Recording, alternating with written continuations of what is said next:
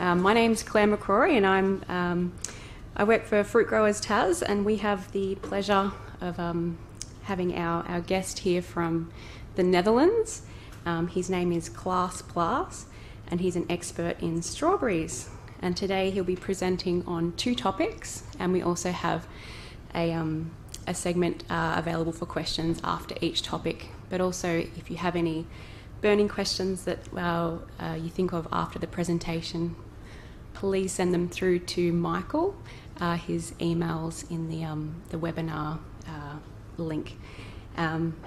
So I'll just give an introduction of Klaas. He's a Dutch specialist in strawberries with a Bachelor of Agricultural Science, and he's been working in the field for more than 30 years.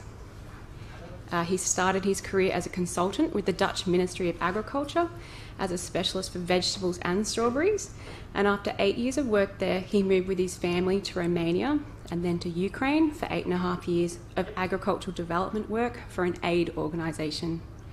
He combined this role with private consulting for strawberry growers. In 2007, he and his family moved back to the Netherlands and continued to work for DLV Plant, now called Delphi, as a specialist in strawberries across Central and Eastern Europe, Germany and the Netherlands.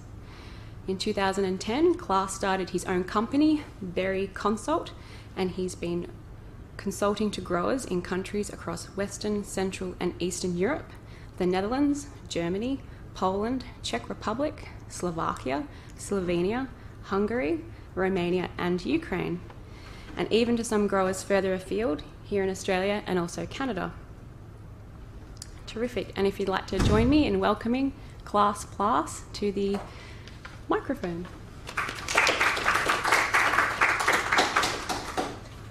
Thank you very much. It's a little bit far away from home, and to be honest, I'm a little bit nervous. This is the first time I'm doing this way of presentation. Strawberries, 32 years in it. We just discussed yesterday. I didn't have it in my mind, but it's still a lovely job. I think every day I'm learning. If I'm visiting growers, another day I end learning. And that's what makes it also very, very nice to me. Always something new, some new development. And if we look at the strawberries in nowadays world, all over the world, strawberry growing is in. But we will come back on that on the next presentation also. But first, something about strawberry imbalance. I call the presentation, but it's going about plant architecture in combination with how to deal with plants. A strawberry is quite hard to grow. It has a lot of possibilities, and we will focus on that. If there are questions here inside, please ask. I think that's the easiest way. We have enough time, I understood, so ask the questions and I can come back on that immediately. But I suppose that also the people from further away might have the same questions.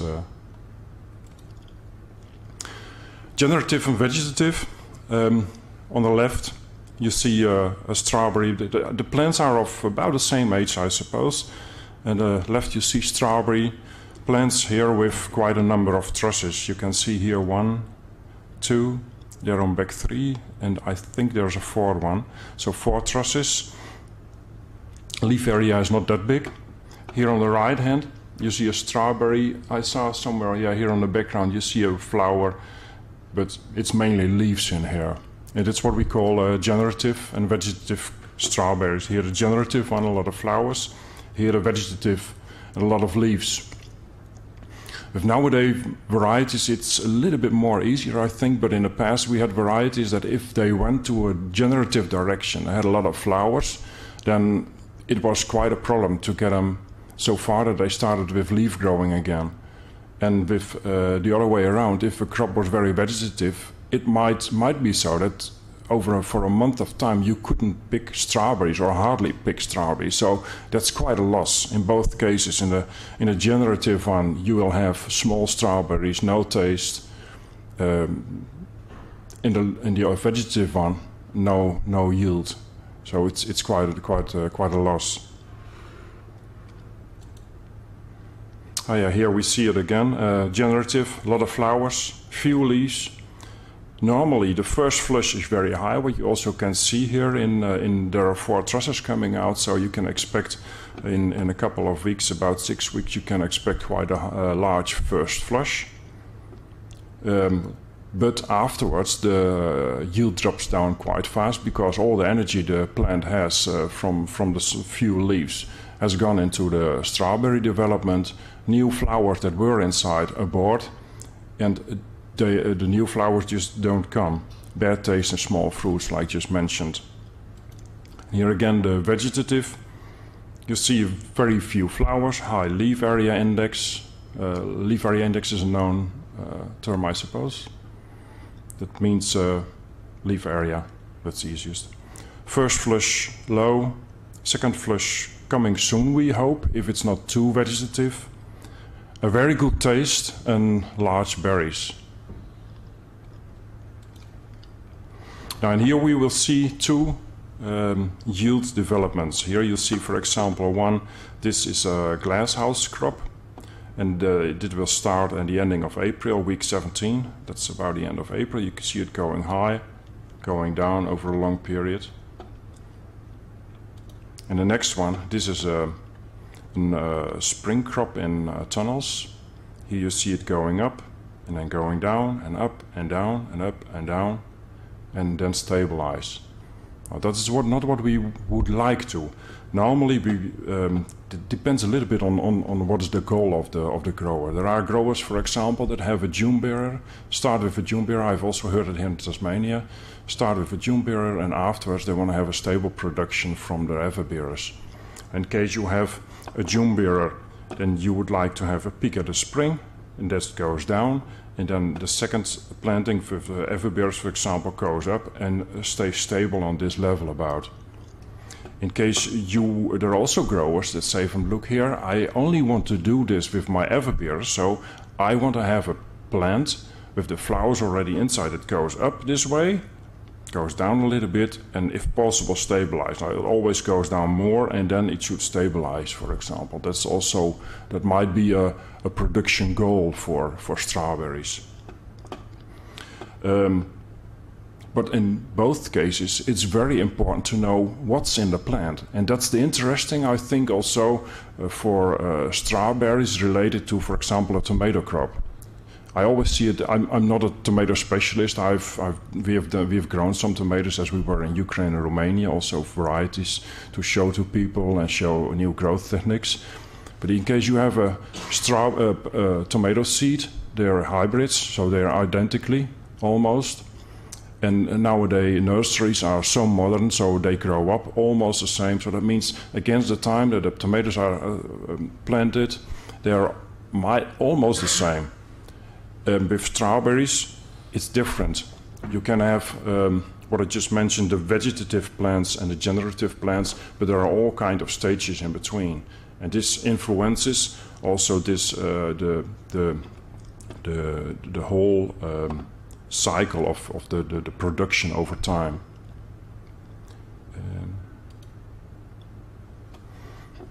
Here we see it a little bit more. Here, this is a February planting of a rooted plant. This shouldn't be there, this picture, but so take it. And it starts about flowering. This is in a glasshouse crop. Starts flowering in April, for example. No, the picture is not quite well. It should be there. I only see it by now, unfortunately. So it starts flowering later, and then June, July, August, September, you can have strawberries from it. In case you plant it later, you will also have, for example, you have first a June bearer before it. You plant this one, you will have a shorter season with your everbearers.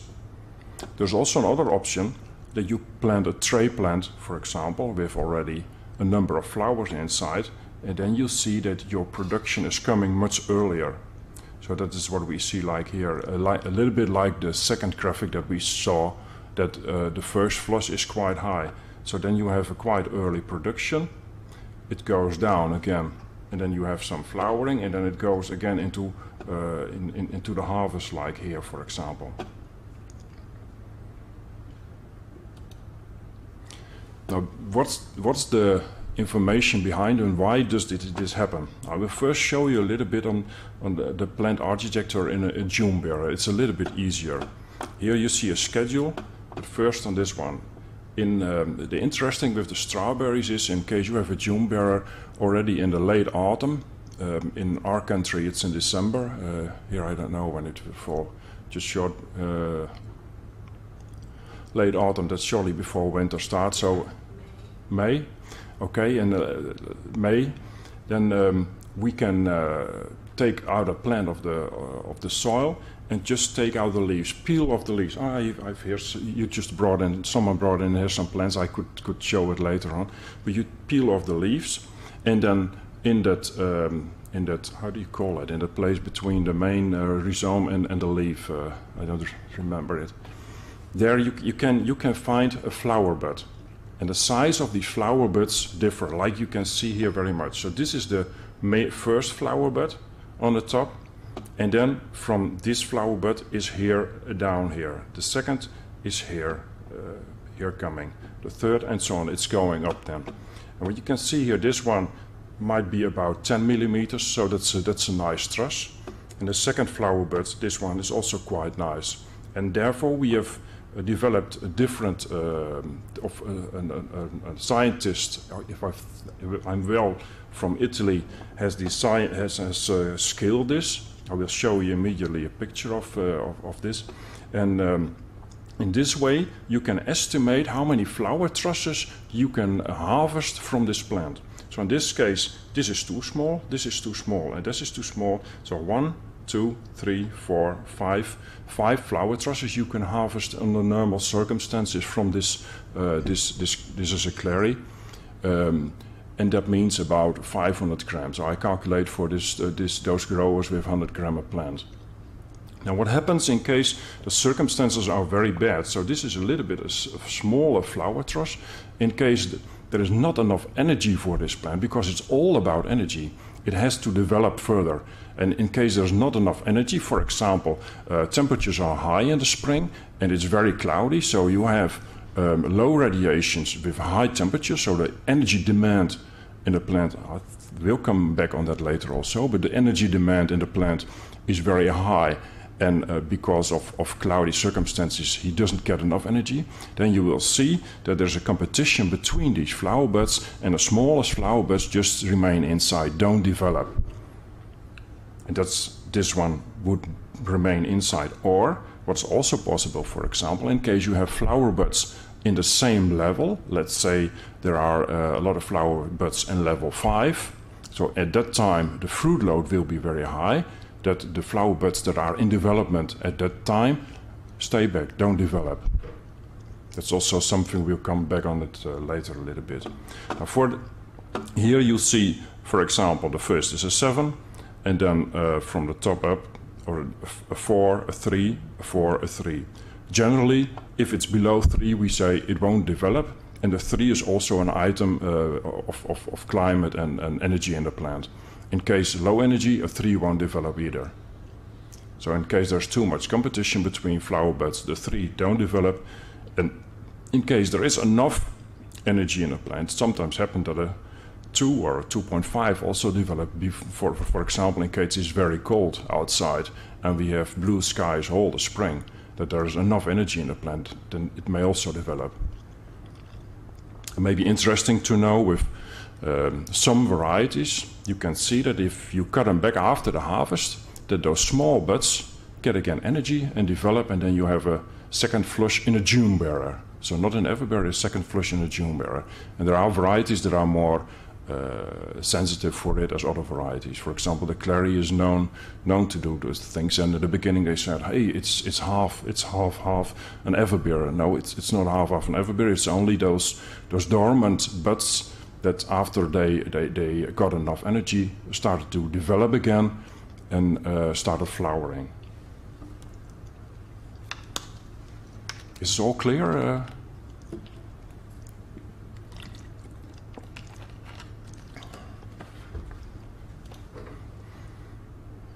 Yeah, what you see, I just made a simple drawing of a strawberry plant, and normally in case, here this is already in harvest, so just count on that this flower truss is not in there. Normally in the autumn, in the late autumn, in May here, if I take off this leaf, for example, take it down, there is a flower bud. I take off this leaf first, then there is also a flower bud, there's a flower bud, there's a flower bud, there's a flower bud. Or it starts always with a runner. Where we see that in case the day length is more at 13 hours, then the plant, a June bearer at least, will develop runners, depending a little bit on the growing temperature. So that's a general rule. More at 13 hours of day length, then it will develop a runner. Less as 13 hours of day length, then it will develop a flower truss. And what we then also see, we will later talk also a little bit about vegetative and generative circumstances. With vegetative and generative circumstances, we can get it earlier or later. So in case of generative circumstances, that means stress for a plant, this flower induction may be 2 to 4 weeks earlier. In vegetative circumstances, this flower induction may also delay 4 weeks. I've seen it, for example, in growers with who had a variety June bearer, very normal, good irrigation, a lot of fertilizer, nitrogen, and then they started not at middle of September, what's normal for us, the line for 13 hours, but it started middle of October. And itself, it sounds not a big problem, but the problem is afterwards. You only have from the middle of October till winter is quite short, especially in heat hours. From middle of September till the winter is much longer, so that means quite a big loss of strawberries, of yield. But the main, what I wanted to say is, in case you peel them off, the flower buds are in here. It's or a flower bud or a runner, and you can see a difference between a runner and a flower bud quite easy. If you take apart some plants, and then you will see that the runner is always a little bit longer. It's smaller and longer, whereas a flower bud is a little bit shorter and wider. But you will see it in case you just have to do it. Take some time, take apart some plants at a time, and then you'll see it. And here we see the pictures. This is from several scientists. Here you see the pictures and the scaling also from those flowers. You have seen the number 7, for example, just before. There's this one. It was on the top flower. It is at that time in this size. This is a 1. Now you see only a very first flower induction. Second, a third, a fourth. You see coming high. Now you see already very nice the flower. Yesterday, day before yesterday, we were with a grower, and also they had a microscope. We took apart the plant, and you could see about this stage of the plant. I think it was a little bit between those two. This stage of the plant, you could take out the flower with a microscope and a scalpel, how do you call it, very sharp knife. And going here, 7, 8, 9, 10, 11. It's just a system to show the stages, and it makes it much easier to understand the plant architecture. If you are interested in it, take apart plants, take time, just invest a few hours, and then you will see how it looks like. Problem always is, in this stage also, for example, there were a lot of hairs on the bud, so you have to remove the hairs, and then only afterwards you will see the flower. Now this is from Plantologica. He's a man from University of Wageningen.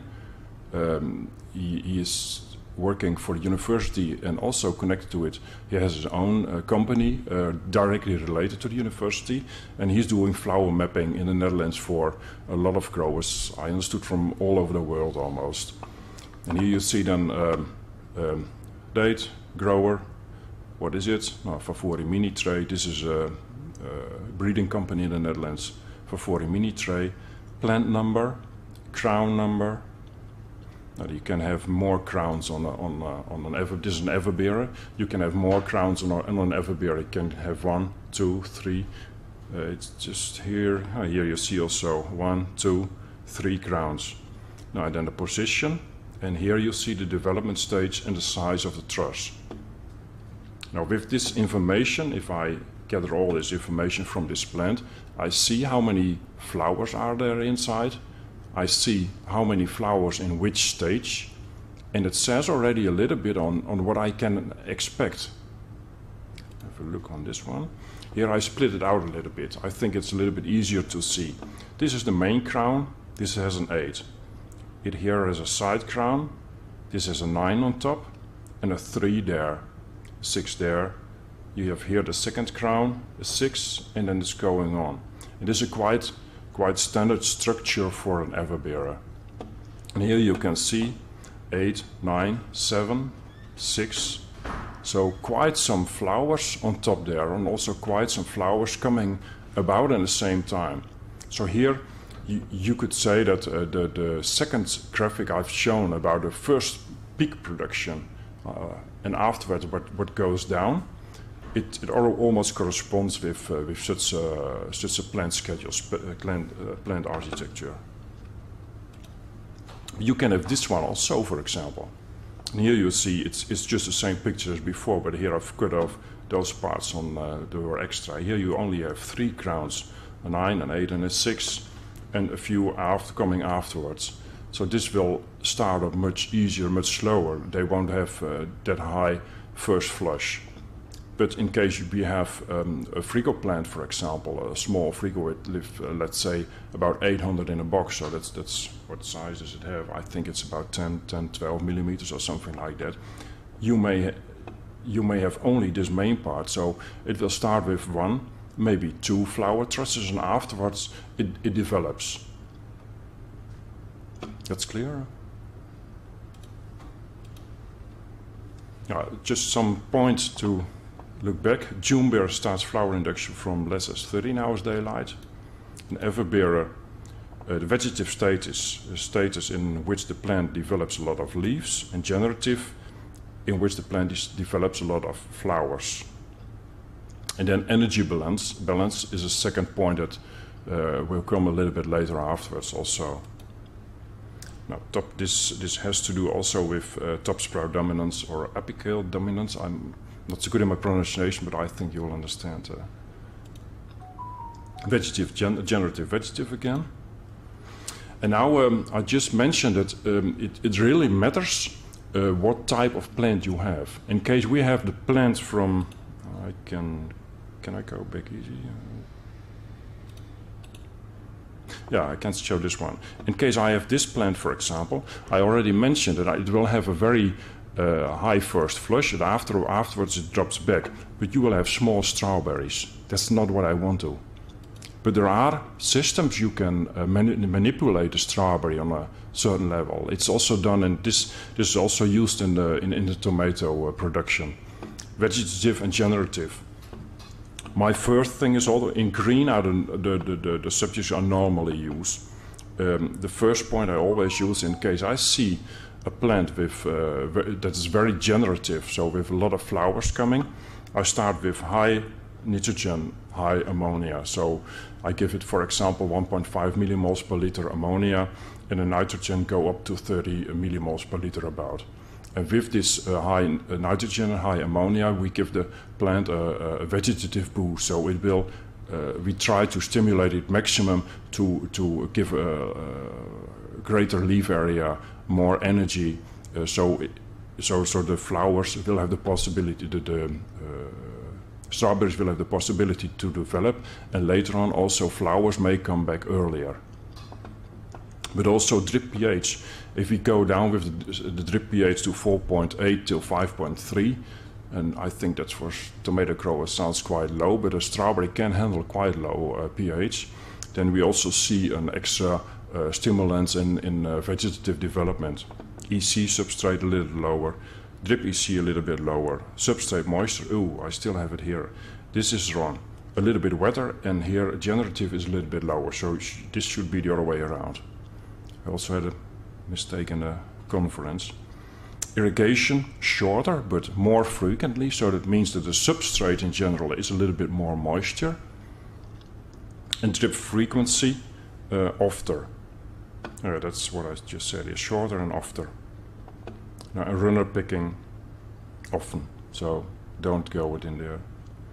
Then you have a vegetative action. So that means in case I have a lot of flowers, I have to take a vegetative action in this direction. And the other way, if I have a lot of leaves, go down with your nitrogen, your ammonia, pH to normal, EC higher, drip EC higher, substrate moisture than the drier, irrigation longer and less frequency.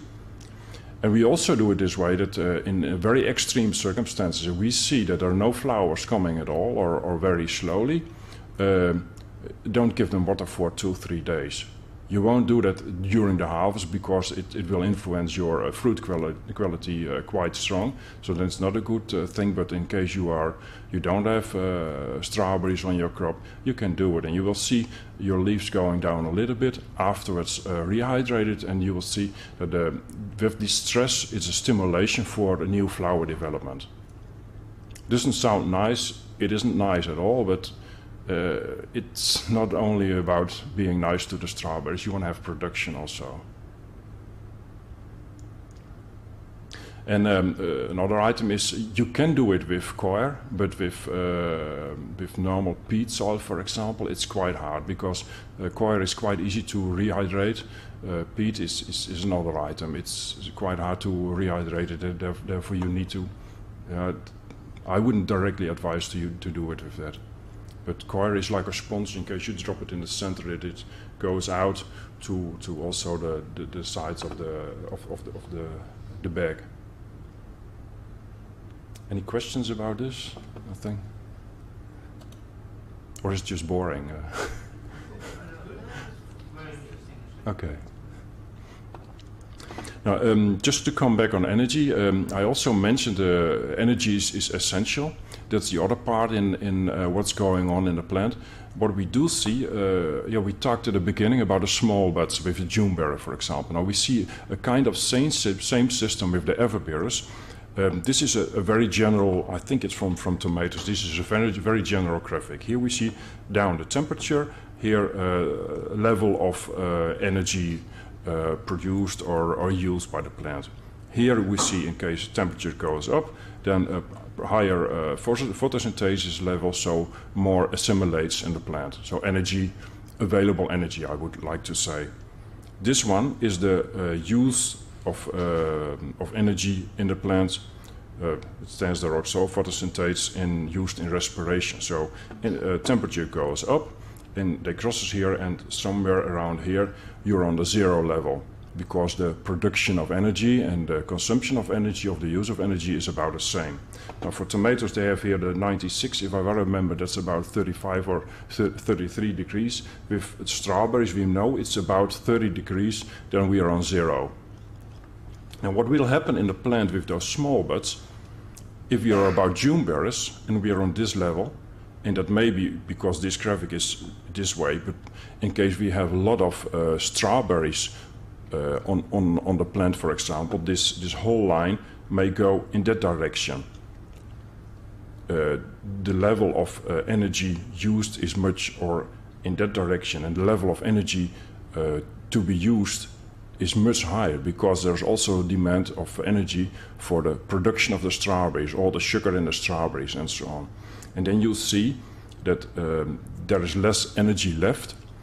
And in that case, the twos, I just mentioned, the flower buds in development stage 2, for example, they won't develop at all. But with everbearers, we see the same, that there are some small flower buds inside, but in case the temperatures go up very high and we have high production, that those small flower buds we cannot see with our eyes, but with a microscope we might see, they just abort. It's a little bit the same what we see with cucumbers, for example, and then we can see it in case you have cucumbers and temperatures goes high and there is quite some production on the cucumber, that the flowers or they just fall out. The small quick cucumbers that seems to be there of a centimeter get yellow and drop down. That's what we see also with the everbearers. For a couple of years ago, an Italian professor has focused on it, and he found out that they were there, but were aborted.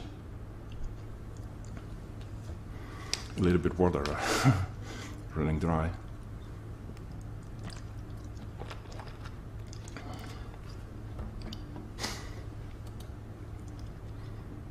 Now, if you know your plant, you can anticipate on it. So more or less nitrogen, more or no ammonia, drip EC, pH, temperature, moisture and irrigation schedule. That's an important item. Now I go back a little bit because there's more to tell about it. Previous. What I also mentioned is depending on the type of the plant, you can also kind of plan your production. In case you have a plant with a lot of flower trusses inside, like I've shown before, you will have a high first flush. In case you have a very few flower trusses inside, like a standard frigo plant, for example, or a small frigo plant, you may have a very small first flush, but a quite stable production. But there are also, the tray plant is quite a big one with 200 milliliters. You also have a smaller, a plug plant, for example, with, I don't know, I think it's about 50, 60 milliliters. And generally, this has less flower trusses inside. So there are several plants on the market normally that you can use for your production, and you can also try to fit them in the system you have on your own company. Do you first have a June bearer? Then you may want to plant this frigo plant, for example, and start up already early, so that against that the June berry goes down, that the frigo everbearer is already slowly in production. In case you want to do it all with your everbearer, you may need one with 4 or 5 flower trusses in there. So you have a very high first flush, it goes down, and therefore you have to find a solution, and then it's stabilized if everything goes well. In case you don't want to have a very high first flush, but a little bit lower, so it doesn't go down totally, you may want to work with a plug plant, for example.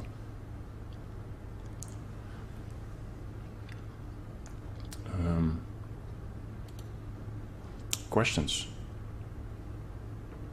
Yes. With the, you've said that 30, 33 degrees threshold is problematic. Are there options for using respiration and irrigation to help manage heat stress during that period? Try and shift the temperature profile in the leaf down? Yeah, that's an interesting one, and it's also new, not new. It's quite logical. We are discussing at this moment, or for last week I was with a German grower and they had tunnels, tabletops inside. They have grass below the tabletops. And they use this grass and the evaporation of this grass to cool down the temperature in the tunnels. And he said, and they have data loggers, so it's quite exact, he said they were able to cool down the temperature in the tunnels with about 6 degrees. So that's quite a lot. And quite essentially also, in case you see the graphic, you can, for example, in case the temperature with the strawberry is about 33 degrees and you can cool it down to 27, that makes sense. That makes sense in case of energy and also flower development, flower quality and so on. That's quite a lot. So you can use moisture and for cooling down. We also have systems in the Netherlands with high pressure. What did I do? High pressure misting. They do use it, but I have to be honest, I'm not very satisfied until now. It does work, but it also makes the plant kind of lazy. We have seen, for example, in case you're not totally using it optimum, then the number of, I think it works that way, that the number of stomata in the leaves is growing, and in case you have a little bit of problem with the not optimum humidity of the plant, then it will have a lack of humidity. It cannot react that fast, and then you see very easily a lot of mildew coming into the crop. So that's very hard to do that in a good way. Is it related to the answer? Issues with saturating the humidity? I didn't hear. Are there issues at those high temperatures? Yeah. Introducing mist to try and drop the air temperature, but the atmosphere, does the atmosphere become saturated in terms of humidity? And are there solutions out there where they're moving in drier air? And so the question is, with these high temperatures, in case we use misting, is it possible that the humidity becomes 100% too high? Yes, that's possible, but normally, in case you have a misting system, that's a quite expensive system. You also have a computer that will regulate the moisture. So normally we use the misting based on the humidity in the glasshouse crop, and that's or in relative, in percentages, or in VPD. And then you can also arrange how many minutes or seconds it goes, for example, how frequently, and so on. So it's quite well possible to do, but still, I've seen growers where they used it, and the mildew was quite a problem, quite an item. So do they have effective venting to all these fans? Is there any way, are they moving dry air at all? Yeah, dry air, it's a matter of window opening. Open less or open the windows based on the humidity inside. And vents we also use, depending on how big the glasshouse is. For example, vents for moving air in vertical direction, up and down, to have a quite stable climate in the glasshouses.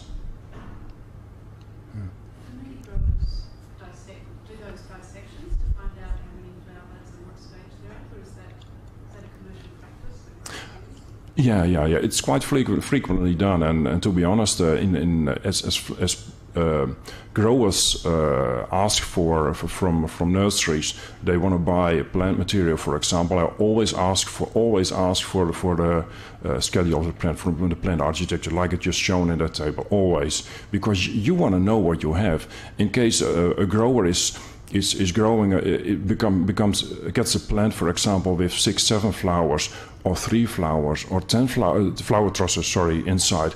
It really matters how we start. In case they have a little bit high number of flower trusses inside, let's say a Juneberry with 8 flower trusses inside, we really have to start vegetative. In case you have a plant with only 4, you need to be careful, because in case you start too vegetative, then the the leaves will develop much more, and then it's going about this apical dominance that you may lose one truss, for example. But also, in case you want to know how many plants you plant per linear meter, it's quite important to know the goal, depending on the growing way of growing, is about 500 till 800 flowers per meter. So it matters quite a lot if you have 3 trusses, let's say 30 flowers in a plant, or you have 60 or 80 flowers in a plant. And based on that, we decide how many plants need to be planted per linear meter, and how we are going to start with fertilization and with growing conditions. So for me, at this moment, it's just a basic item in advising growers in how to start up. I wouldn't do without it by now. It's how many years do we do it? I think about 5, maybe more years we're working now, more, maybe already 10 years we're working with that quite generally. But not without it. It's such a good option, such a good possibility. But also for a nursery, you would like to know that everything what you have done, what reaction it gave, how many flower trusses do you have inside, how many crowns do you have? Why do you have so many crowns? And your growers also want to have a certain plan, so you can adapt to the need of the growers. It's I think nowadays in Western Europe quite basic system. Yes. So, you have photosynthesis that's used in respiration, and then there's the amount produced through energy of the sun, which is the green part. So you've got the blue curve going up, Mm-hmm. and then they meet at the top. Does the plant decide at some stage, I will do vegetative growth, or I will go and do reproductive growth, depending on the amount of energy produced in the photosynthesis and the amount of energy consumed in respiration? Is there a relationship? Does the plant actually go through such a process? I have the feeling, but I don't have hard information about it. I have the feeling that is more on the balance that is already in the plant, so vegetative or generative.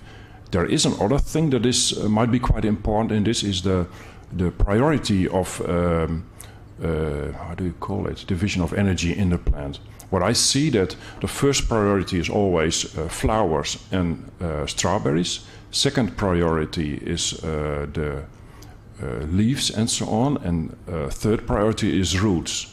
And that's interesting because during peak harvest you see a lot of growers very worried about the roots in case they're cutting at least. It's very good that they cut open their bags, they're growing on. They just have a look on the roots, and they're worried about the roots because they're getting yellowish and they're getting brown, and I have a problem, I've made a mistake. No, in most cases you need to check whether it's correct or not, but in a lot of cases, in case there is peak production, if you have high temperature, the plant doesn't have enough energy to keep the roots developing, and that's why they get yellow and red.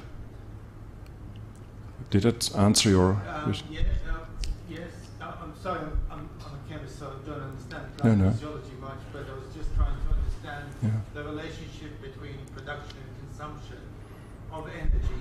And how does that affect the plant's decision? I don't know if plants have brains like we do, but to make a decision whether to go vegetative, regenerative, and as you say, growth of the roots. How, taking the producer aside, how does the plant make those decisions under normal conditions? Yeah, so how is the plant decision on these normal conditions in this energy things?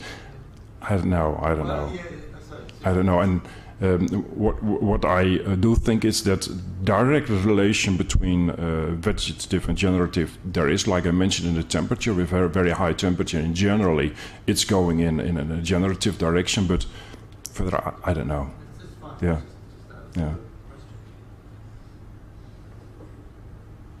Yes? Then go on to the next presentation, or do we have a small... Thanks very much, Klaas. I've just had some feedback from our online audience that we're just having some trouble hearing the questions from the audience. So from now on, I'll try to jump in and paraphrase as well, and just so we can make that a bit clear for the listeners online. Are there any other questions that we can cover, or we'll move on to the next presentation? Online questions. Or online questions, please send them through. I don't have any. Okay. All right. We will keep going, but please send your questions through, and we'll get Klaas to answer them for you. Wonderful. All right. Thank you, and we'll start the next session with Klaas.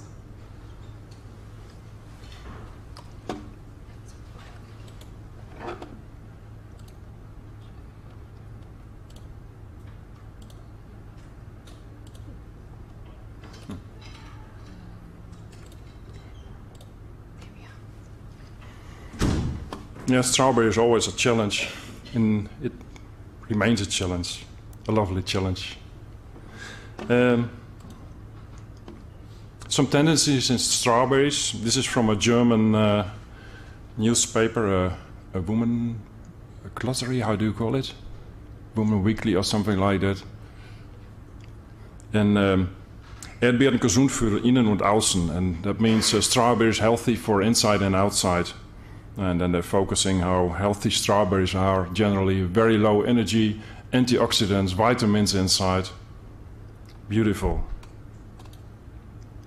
Health benefits of strawberries, now you can read it yourself. Boost immune system, reduces risk of eye-related ailments, helps maintain normal blood pressure, risk of arthritis, gout and cancer, nervous system, heart diseases, cholesterol. Almost medicines, or better even. They taste good. And this is strange. This is a kind of product that seems to have Wi-Fi, energy, solar powered, and it's related to strawberry. Oh, it isn't. It's not on here. It has a name related to strawberry. I just forgotten by now. I thought it was here on top, but. So that means that also for other things in life, strawberry is used for a good marketing of products. What we see here, I like music, but the direct relation between music and strawberries, it might be also a marketing item. Here again, 25 best benefits of strawberry for hair and health. Wow. Isn't she beautiful? I'd love to eat it this way. And this is strawberry. This is you strawberry growing. Excellent. The best product in the market, I think. If you are doing marketing, easy. Just go on and it looks great. And then the taste, if you see it, I like a picture. It's not mine. I took it somewhere from the internet. And then, it's not only nice. Germany. The government has an organization to check for food safety. And this is a report from 2018. 120 chemicals found in strawberries. You can see here. This is the active substance, Wirkstoff in Deutschland, in German. Here's the number, the samples, without residue, with residue. So that means from 771 samples, you have 423 with cyprodenyl, fludeoxonil. 759 samples, 416 with fludeoxonil, Germany. Fluopiram, and so on. I can go on. It goes way down below the desk to the floor somewhere, this list. Strawberries in Germany. This is the United States. Dirty Dozen. If you love to eat strawberries, apples, tomatoes, or celery, you may want to go organic. The 2018 Dirty Dozen list has been released by the Environmental Working Group, and the results aren't too tasty. Produce with a thin outer layer tends to contain more pesticide residue than produce with a hard outer layer. At the top of the list for the third year in a row are strawberries. A third of all samples contain 10 or more pesticides, with one sample alone containing 22 separate pesticide residues. Spinach comes in at number 2, with 97% of samples containing pesticide residue. Nearly 94% of all tested nectarines contain 2 or more pesticides. Quite shocking, isn't it? After the beautiful strawberries. There was the United States. Dutch newspaper, a large Dutch newspaper, they're talking about the MRL of imidacloprid. MRL is a known term. Maximum residue level. Imidacloprid. In baby food, only 0.01 milligram per kilo is allowed. In surface water, this amount, 0. And so on, 83 milligram. Difference, baby food may contain 1,200 times more. It's an interesting. And then the conclusion of a newspaper, the Dutch systems, the EU systems, models are not safe. Now this is about stapling of residues and effect on health within the same group, for example. Extra restriction supermarkets in Germany. Little. There is in the EU you may have 120 of chemicals in your strawberries, but it's important that they all below the maximum residue level. And supermarket chains in Germany said from look here, this is not what our consumers want. We go down, and from now on you're allowed to have only in the little, for example, 5 residues. And those residues are not allowed to have the normal legal amount of MRL inside, but only 30% of this MRL. And the total residue is not allowed to be 5 times 100, 500%. The total residue may be only 80% of the MRL. So they're much stricter as the law in Germany. And it's the same for the Aldi, Edeka and the Globus. What a focus. Here's my grandson eating strawberries. How would I like to have a strawberry? I can't handle it if a strawberry has plant protection or residues inside. and I see as my grandson or other children or old people, sick people who used to eat a lot of strawberry, they're getting strawberries with residues. I can't handle it. And I'm very happy, a lot of growers with me. I see more and more growers that say, no, this is not the way I want to grow strawberries. I want to have strawberries that are free, that are really healthy. That doesn't matter, and that's a little bit another discussion. If we see the residues in vegetables and so on, and we compare it with not eating vegetables and fruit, that's much worse as eating those vegetables and fruit. I'm 100% sure about it. I'm also eating a lot of vegetables, a lot of fruit, and I am aware that I'm also getting residue, but without eating those, I would be more sensitive for illness and so on. So it's just healthy and go on with eating those things. You can't live on water alone. And even then it's a question whether it's clean.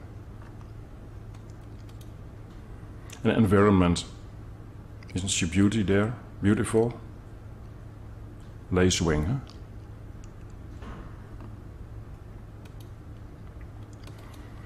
Changes over time. It's about IPM. As I started with strawberries, and we were looking for some other possibilities, predators and so on, then just search for a predator that might suit my pest management, or in the best case, integrated pest management. So you had a problem with spider mites, for example. You had a list and look for, maybe I should use that one because it's not so sensitive for my plant protection. But it didn't work quite well. Often populations of predators went down and problems with spider mites went up. Pests and predators, so more focus on your pests you have and the predators that could be able, and first focus on those one and then search for IPM. So first have a look on what pests do I have, what predators am I going to use, and then for IPM. So what plant protection, what chemical might switch next to those predators I have, for example, and I could treat them also a little bit. I could also treat a little bit my pests. And by now, we're not just looking on those things. It's going much further because I want an optimum climate. I want optimum circumstances for my predators to develop and go down. It's a very nice example. I'm always wondered at the beginning. We have a garden, just a normal garden, and several raspberry canes in the garden, in a flower garden. And interesting was, in case you have raspberries outside in production, for example, and you don't do anything on it, spider mites may become a big issue. Generally, there are a lot, at least in the Netherlands and Germany, where I'm going. And in those raspberry canes in the flowers, between the flowers, we never had any spider mites, or no problem with spiders, I better say it that way. Never had any problems with it, so we didn't have to do anything on it. And that's what I mean with focus on the climate, on the circumstances of growing for the predators. There's much to do on that item. I will give you some examples. Yeah, first this way. Here, for example, first go a little bit into that, and then I'll come back on climate. This is a leaf with aphids. Now, what would you say? It's good or not good? I see people making no, it's not good. Someone another opinion? You like it this way? No, here not. Everything agrees on. You shouldn't have this amount of. Yes, you're right on some level. Here I focus a little bit more on what do we see in here. Here I see aphids everywhere, aphids. But this one, and that one, and that one, these are very big, and they are already. The Aphidius is a predator. It's a very small fly, lays its eggs in those aphids, and then it's. After some time it comes out. I can't show it here. Later on in the presentation I have a nice picture of it. Then it comes out and then it makes a small hole, and then the fly comes out. It lays about 300 eggs, so it's going quite fast. And then also those other aphids may be killed in this way. So if I see this picture, you may expect that in case the temperatures and the circumstances are good, within 2-3 weeks, all the aphids on there are infected, or how do you call it? There's an egg laid inside, so within 3-4 weeks they're killed. No problem at all. I go on with spider mites. Now here you see several spider mites. Oh yeah, I just go back to the previous. What's interested in the... I also have growers with about 300 tunnels, a grower in Poland, and we always had a problem with managing the balance between predators and pests. Now therefore we have developed a system, a kind of ranking system also, to make it easier to say what's going on there. If I'm visiting there by now and we see, for example, aphids, or let's say the next one, the spider mites, we're just checking from what stage is it, or how many are there, and I made a ranking from 0 till 5. 3 is the limit. In case you get more than 3, you have to take action. 0 is just 0, and 1 is you see every now and then you see a spider mite, or an aphid, or a pest. 2, there are more, it's getting closer to the 3 level. 4 is a lot, and 5, then you're full with pests, so you have a problem. So we do this for the pests, for the spider mites. I take the adults, I take the larvae, and I take the eggs. So you can see how is the population build up. The same I do for the predator mites. And the predator mites you can recognize. And generally they're moving very fast. They have another shape. In case you have a magnifier, then you can see it quite easy. They are moving quite fast, have another shape, and the eggs are from shape are almost like a chicken egg, but smaller of course. And the eggs of a spider mite, they are just like a ball, a football, and you totally like glass. So it's quite easy to see the difference between a predator mite egg and a spider mite egg. So just write it down all in this scale. And what you can see, in case you start, for example, in the spring, and you have those red spider mite eggs on level 2, and they are going to lay eggs, oh, that's going up, maybe level 2 or 3. But if you see in the meantime also predatory mites coming up there, so first on level 1, and then you see them going up to level 2, and you see several eggs. So there is a certain balance in the pests and the predators. In case you see it, I don't do anything. I'm fine with it. Just let it go, and then the predators will solve this problem. But if you see that the predators are going down, so the number, I'm coming there every 2 weeks. At the beginning there were level 2, and level 2, and level 1, for example, and no new eggs of the predators, whereas the spider mites are going up, 1, 2, 3, 4, then you have to take action. Then you're already late for bringing in other predators, but there are some chemicals that are what you are able to use in combination with predators also. So you need to make a correction. But generally, I used to make an action earlier. So if you see the low predators and the spider mites are going up, you can buy some commercial predators, bring them out, so they will solve this problem. So that's quite clear, this system. And the same I do for aphids, for example, and for thrips as well. You know one? You know this one? Ever seen before? What would you do? Spray? Other action? I asked it last time also in the conference, and then people say yes, we have to do immediately what. But the interesting is this is a natural. This is the Thrips aeolus, and the aeolus, it has these white spots on the back. This one, it's a predatory thrips, and it can eat quite a lot of other thrips. And in case we're going to spray against it, then the predatory thrips will be killed much easier as a standard thrips, as a Thrips dabasi or Californian western flower thrips, for example. So then we have even a bigger problem. So if we spray, then I don't have predators anymore. My thrips always survives on some level, and they can grow just as they want to.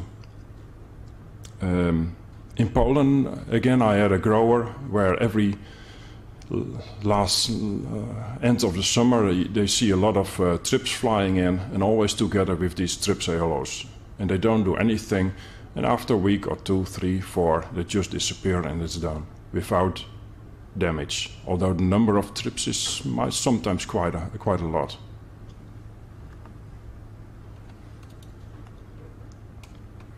And we're just talking about circumstances, that it's important to see the whole crop, so not just focus on that strawberry and that one pest and so on. Is this what I want? Do I want to have this crop, these circumstances in my greenhouse?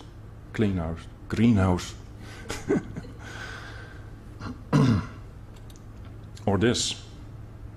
This is in Hungary. I love to see those growers. It's really a top grower. Really, he's the top of the Hungarian growers growing in the soil. It's beautiful. It's cleaner in his greenhouse or sometimes by us at home.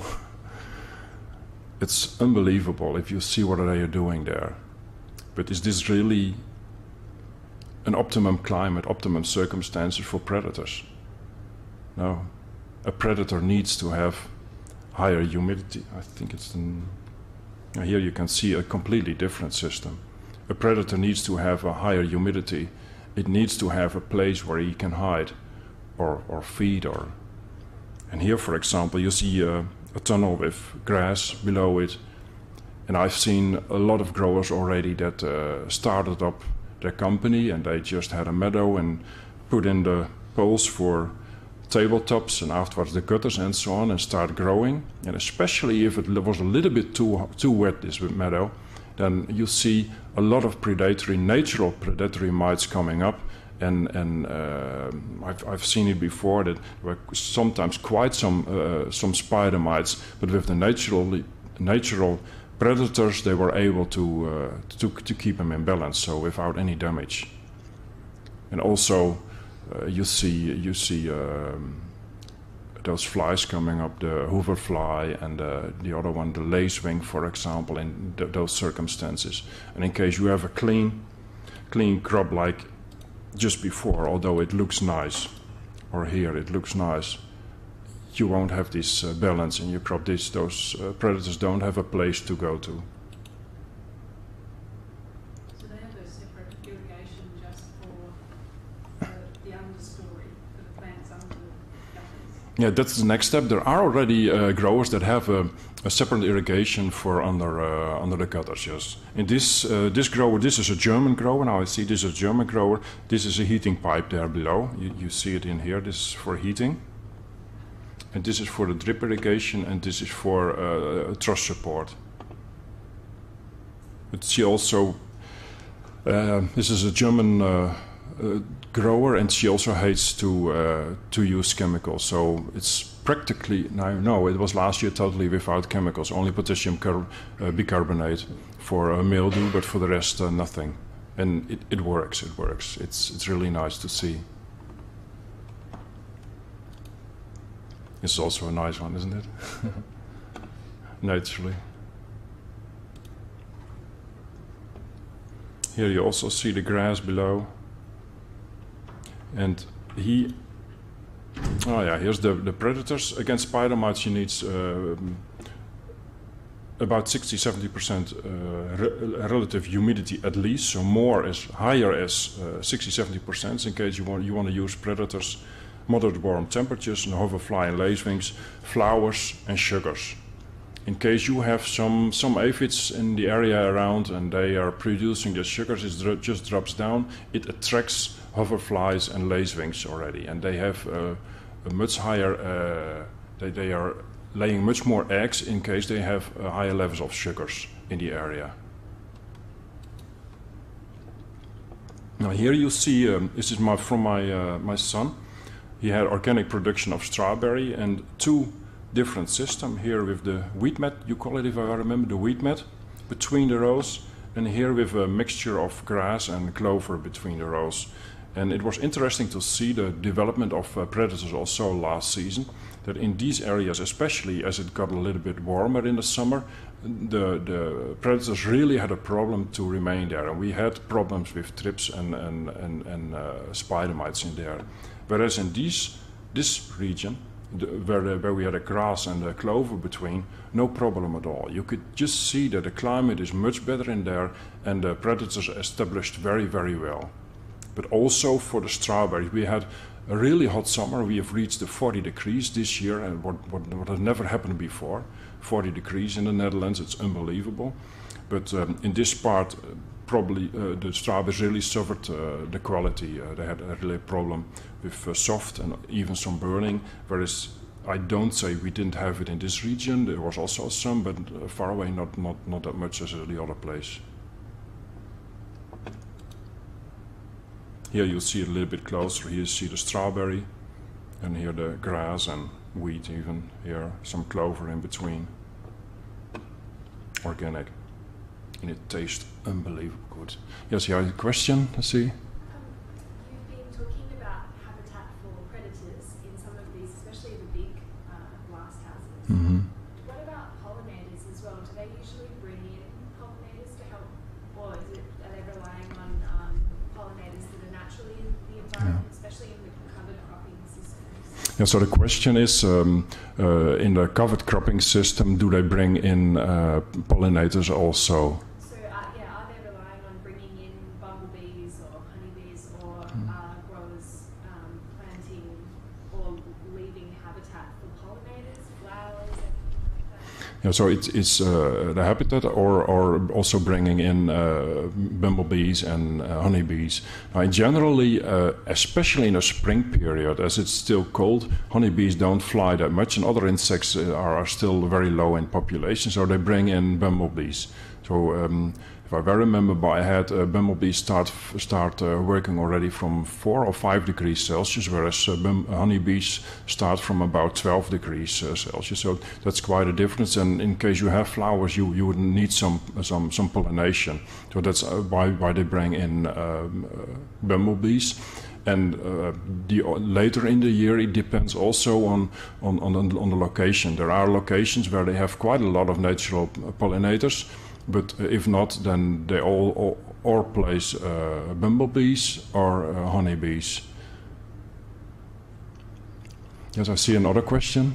So with the strawberries, are they keeping the crowns for 2 years generally overseas, or are they for one season and then pulling them out and replanting for the next season? And the effect that would have on obviously predators, because if it's disturbing the ground and with tractors and machinery and everything ground, that's obviously going to disturb the amount of predators for the start of the following season.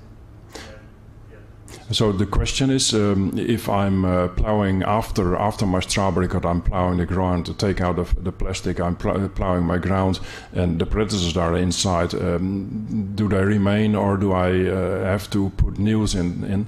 What I've seen until now, that they seem to adapt quite easily to that. So I see them coming back. For example, we go back to the German. Grower here. No, this one not. It's a little bit further. This is the German grower. She's plowed it all and seeded in the grasses, but there were a lot of naturally predators inside. It seems that it's for the predators not a big issue. But I've never counted how many losses we have, because maybe hard or so, but they come back quite easily. And what's also interesting in this whole thing is naturally owned predators or commercial predators. I see, for example, an Amblysaius andersoni, that is in the Netherlands, in Western Europe, it's quite a normal predator for spider mites, and some level also for thrips. It starts already working from 4.5 degrees, so that means even before the spider mite is active, it starts already searching for spider mites, eating spider mites, and so on. In the early spring, it can do really a great job, whereas commercial predators in generally start working from about 10, 12 degrees. So that makes quite big sense in the strawberry growing. In tomato growing, sweet pepper, and so on, the optimum temperatures are different. So it's there it may be not really an option. But in the strawberries, I just like the naturally nature predators. And also here I've also mentioned it on the conference, for example, in case in every country I have seen predators that are available on the grass and so on. Normally, if I'm outside, I'm doing my job for example, at 10 or 12 o'clock, I'm sitting down and have some bread somewhere outside. I take my loop and have a look what's going on there on the grasses, and then you'll see sometimes you see spider mites, sometimes you see predators running all around. So there are. Doesn't matter how hot or how extreme a climate is, there are always predators that fit in that climate. And I think it's also very good for here Tasmania. I'm sure there are here also predators outside. Just find them and search for a way how you can use them and stimulate them and help them to be active in your crop. Or maybe you talked yesterday about it, I think. You have a university in here. Maybe there is someone who could find look for a possibility how to propagate those natural available predators in order to share them with the growers, for example. That would be a great thing, really a great thing. And you as a university might have the facilities there for. And it's the same with bumblebees. I understood there are no bumblebees maybe are allowed to bring in here to Tasmania.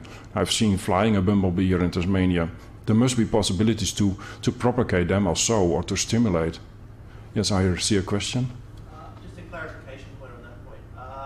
Tasmania is the only state that does have bumblebees. They were introduced decades ago accidentally, and there are currently federal laws that prohibit research and propagation of bumblebees. Okay, so I understand from the remark that it's not allowed to propagate bumblebees that are naturally available. Okay, unfortunately.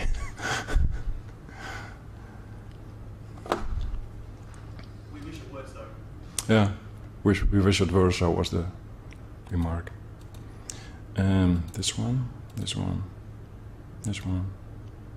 Oh yeah, the other thing is flowers, to see that flowers between or around strawberries. What we have seen, there has been done some research by University Wageningen and other organizations from what will happen in case we seed out flowers or make a place where predators feel themselves fine, especially against aphids and thrips, for example. And we've done it also last year with a grower we started, and also my son also did. And then you could get those pictures, and it was already because he's selling the strawberries at home, and there were a lot of consumers passing by or clients passing by. Wow, that looks great! Making pictures and so on. So it also gives an extra impulse to the marketing of his strawberries.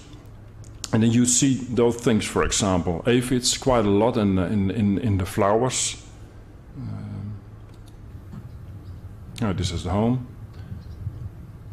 Hoverfly.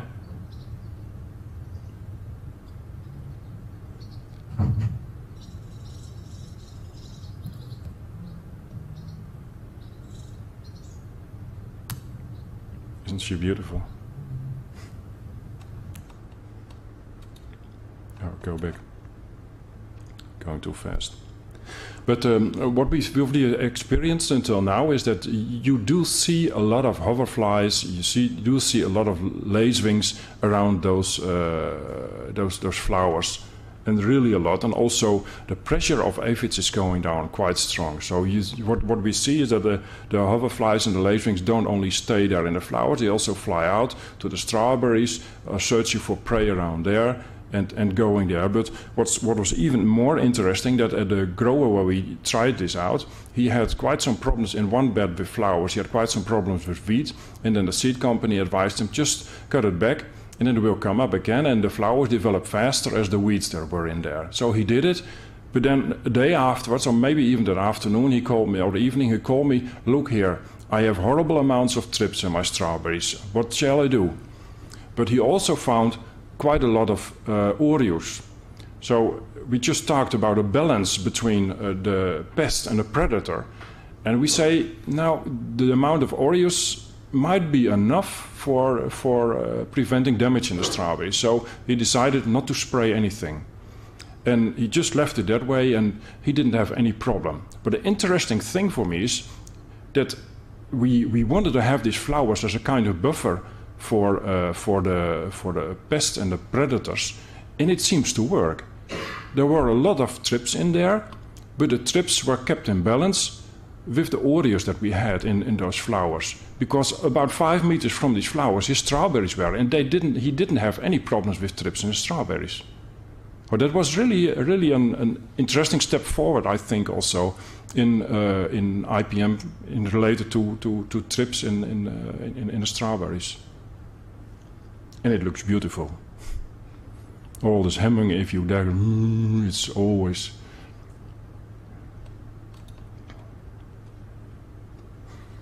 Now this is also to show what happens with several chemicals. Here, this is predatory mites against trips.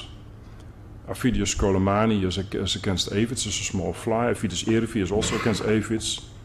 Aphidoletus is a very small fly. That the problem with the Aphidius type is, in case you have a lot of, in case you're going for organic or biological growing, for example, or no spraying, you may have a lot of spiders in your crop. They're developing very fast. In case you put out Aphidius, they're caught by the spider webs and they're just gone.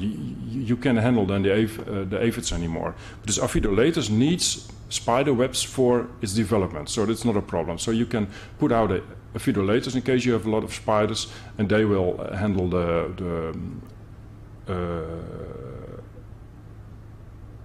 it also. This is the lacewing. It's also Veltella. This is against spider mites, Neosalus, and this is against, I'm a little bit worried, but I've only meant trips. But what I wanted to say is here you see quite a big difference in sensitivity for plant protection. Calypso, Floramide bifenazate. Floramide bifenazate is normally a chemical you can combine quite well with pests. So in case you have spider mites, you have predators inside, and for a reason it does develop, so there are too many spider mites, you can use a floramide for correction. On the other way, in case you use Caratazeum, now here you see it 8 till 12 weeks, that means after 8 till 12 weeks it still will kill your predatory mites and so on.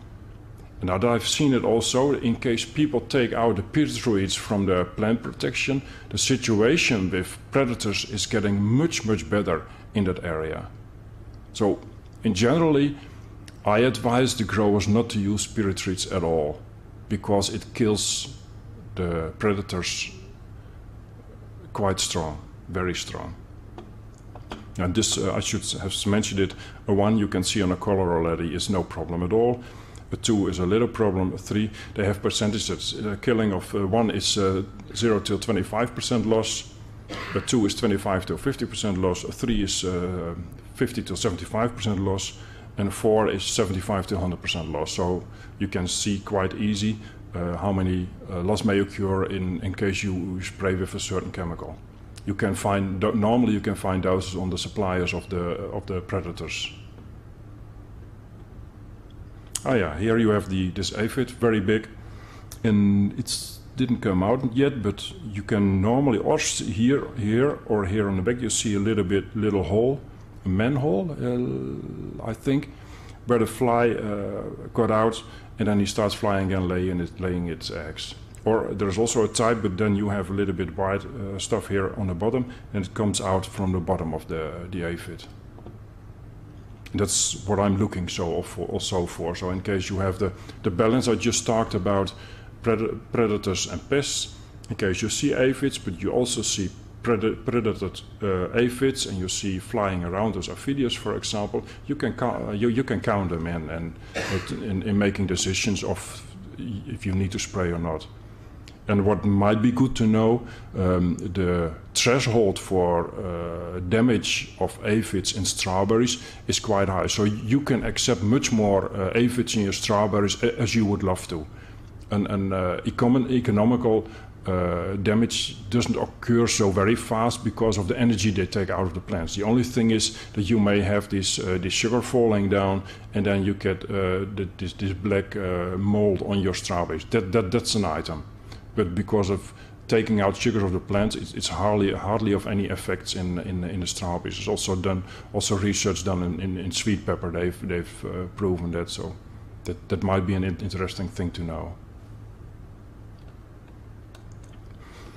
This is the larva of a hoverfly.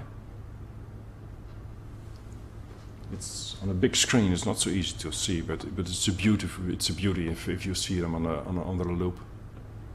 And here you have the lacewing, also beautiful. In case you see those wings and the shapes and the color, the red eyes, it's really unbelievable. And then the larva, he's a very aggressive one. So eating, especially in populations of aphids, you will see them, and they are eating a lot. And this is the loop I normally use for identifying the. There I also have one on the table. Strawberries. Questions? Do you have questions? Yeah. I was wondering if any of the growers that you work with in Europe have been experimenting with plant growth promoting bacteria or fungi, either just to enhance plant health or as a preventative measure in our opinion. Yeah, so if I well understand, is there any grower I'm working with that has used bacteria or microorganisms to stimulate plant health or as a preventative measure?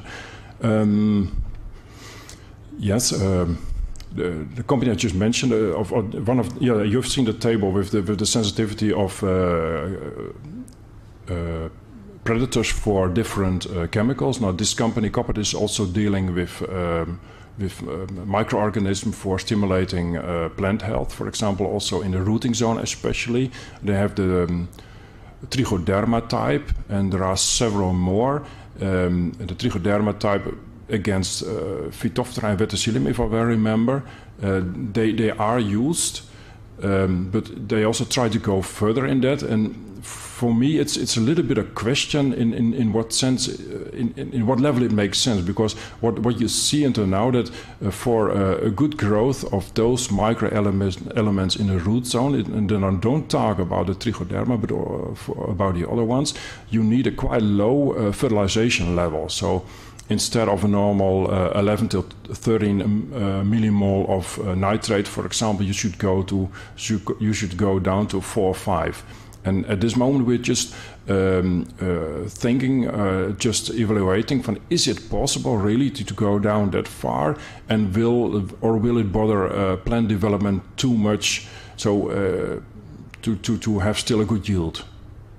So there are growers trying it. They're also doing research on it, but I would like to have more hard numbers on it to give a good advice. I hope we will be able to improve plant health in that way.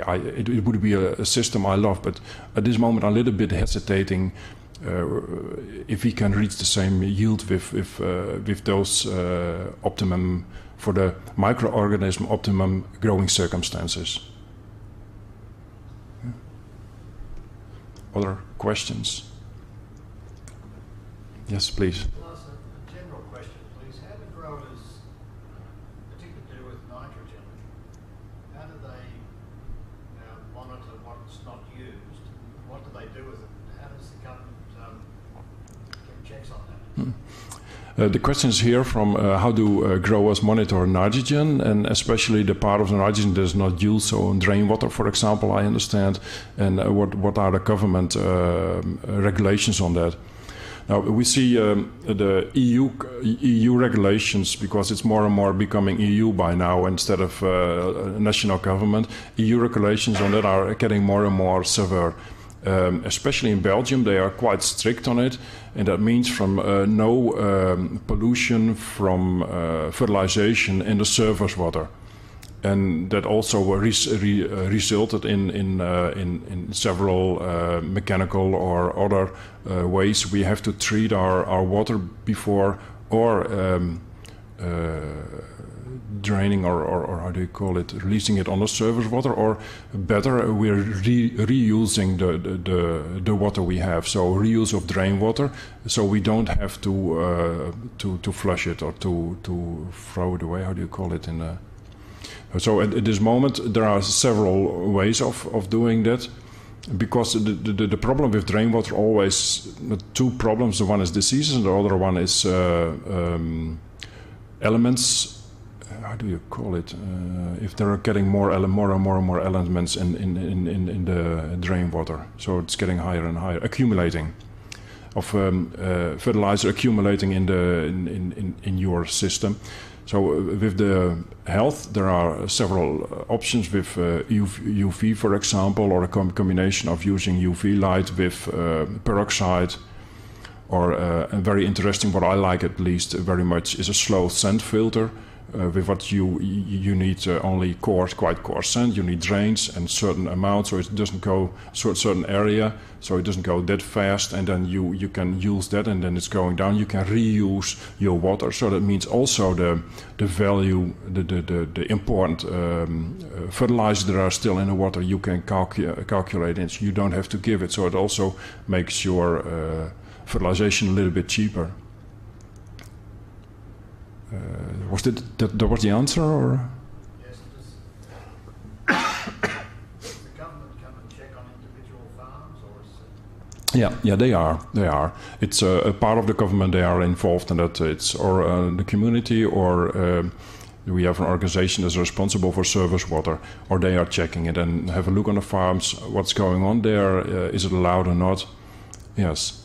And and this is not only related to fertilization, but also to chemicals that may be found in drain water, for example. In case people spray them, it may also be found in drain water. So before it would be released, or how do you call it, to the surface water, it needs to be 100% clean. And there are certain possibilities for it to do that.